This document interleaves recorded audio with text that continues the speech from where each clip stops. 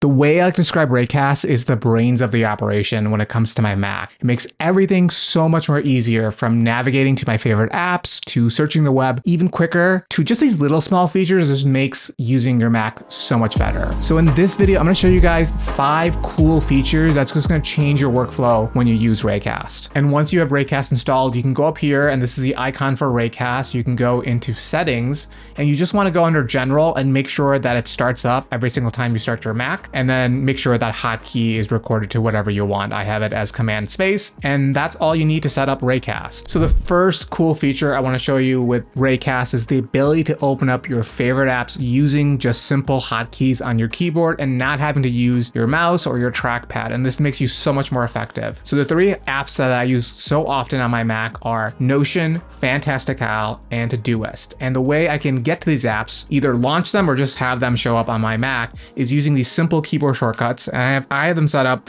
where it's Option plus a letter on my keyboard. So I have Option N for Notion, I have Option T for Todoist, and I have Option C for Fantastical, which is my calendar app of choice. You can see how quickly that is. And let's say if I close out Notion, let's go back to Notion here, and I say quit Notion here, what'll happen is it's gone. But if I do Option N again here, it's going to launch Notion again. How quick is that? But if I want to go to Todoist, I can go to Option T. So easy to get to your favorite apps, especially your productivity apps. I use my to-do list all the time, calendar and notes. And this is just a really cool way to navigate and be more effective on your Mac. So to set this up is you go open up Raycast.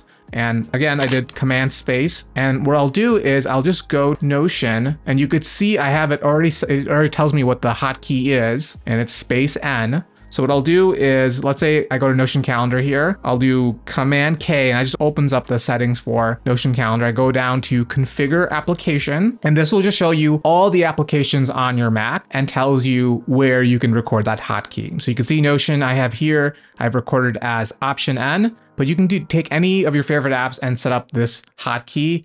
And then that's how you access them when you're on your Mac. It makes it so much easier. It takes a little bit of practice, but it's totally worth it. So the second cool feature with Raycast is it has built-in Windows management. And I think this makes it so much better to use and navigate different windows and have 2 windows side by side on your Mac. So I have here Notion, I have Fantastical. What I could do is I can take Notion, I can maximize it by using Option Up. I can put Notion on the right side by using Option Right, Option Left. So simple to use Windows management on your Mac with Raycast. And to set this up is very similar to what we showed before. You can do right half, and you just go do Command K, and then you can go into Configure and set this up and set up the hotkey however you like it. I like it very similar to how Windows does it with the Option button and the arrow keys. The third cool feature of Raycast is the built-in calendar and calculator feature. So if you open up Raycast, you can do something simple like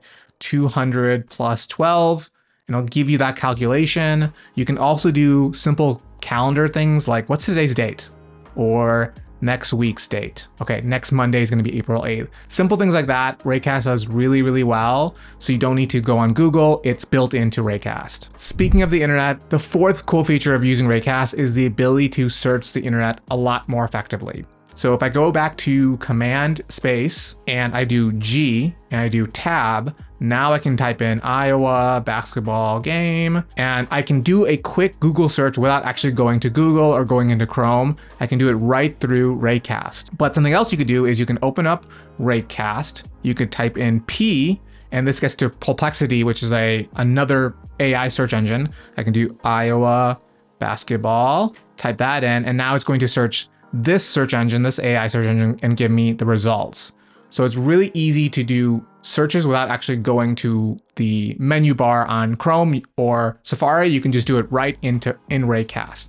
And to set this up is similar to shortcuts, but what are called aliases. So if I go to Perplexity and I do Command K and I go into settings here, configure command here, you'll see we have our hotkey, and I could set up a hotkey for Perplexity, say that 5 times, but I have it set up as P. So anytime I type in P into Raycast, it automatically opens up, and I can just do tab, and I can start typing my query right into Raycast. I also have set up other aliases. So if I do money, I go to Copilot. I can do O for omnivore. So it's another way you can find an app is just to do an alias, which is just a replacement word for that app. And I like using one letter to get to that app. So the fifth cool feature of Raycast is their app store. And you can just type in store here and get into the Raycast store. And type in really anything. There's a whole bunch of different extensions. They're all totally free, but you could do something like Spotify and you can manage Spotify right through Raycast. But the one I want to highlight, or the two I want to highlight, one is the search bookmarks feature, which I think is just so cool. The way it works is I have this set up as option B. So I'm gonna go to option B. So this will search for all the different bookmarks rather than going through this menu bar on Chrome here. I can just type in what I'm looking for.